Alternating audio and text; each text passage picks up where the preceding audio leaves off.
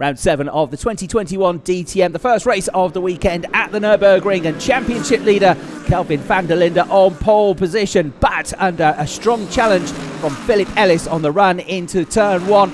Ellis in the Mercedes drawing alongside, getting his nose in front and then trying to go around the outside, but Kelvin van der Linde, braver on the brakes, held the lead. Marco Wittmann then third on the grid, winner at Zolder, coming under attack from the Mercedes of Luca Stilz, a guest driver, up to third place with a terrific start.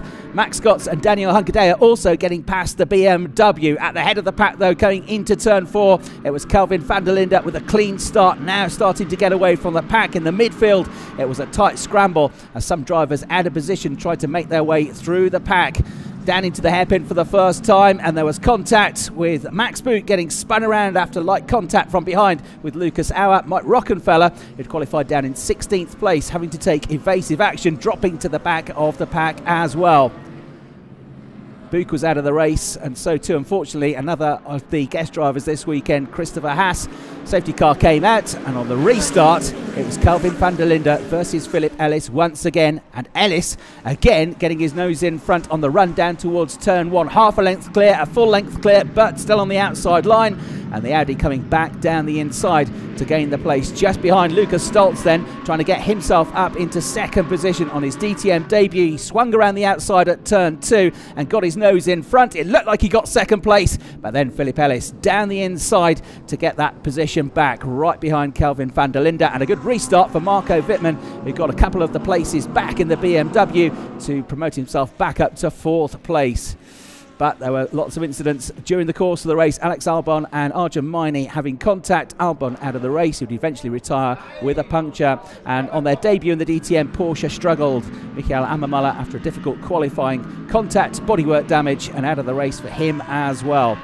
The key moment in the race was when Luca Stilz came out of the pits, rejoined right alongside Philip Ellis in what would potentially be the battle for second place. Alex Albon still hadn't pitted. He proved a very wide Ferrari, and Philip Ellis had to take to the escape road to get past. However, he was in danger of getting a penalty, so he had to let the Ferrari back through, and in doing so, he also lost a place to Luca Stilz, who came past on the run down to turn 1. So frustration for Philip Ellis, and further back a frustrating day for Liam Lawson, second in the championship, defending in the middle of the pack, and the Ferrari then spun around after contact from behind from the Audi of another of the weekend's guest drivers, Marcus Winkelhock, who would later get a penalty for that. The Abt team having a pretty exciting day with Kelvin van der Linde at the front of the pack, Mike Rockenfeller charging through to 4th place from 16th on the grid, and Winkelhock involved in the action as well. But it was Kelvin van der Linde's race from the word go. He controlled the pace all the way through, and in the end won by over 4.5 seconds to pick up his 3rd victory of the 2021 campaign, and with Lawson out of the points, he further extended his points lead. Yes, boys. Thank you. Thank you. Amazing race. A win again. Congratulations. Save fuel and collect pickup. Very, very good, Kelvin. Great job, man.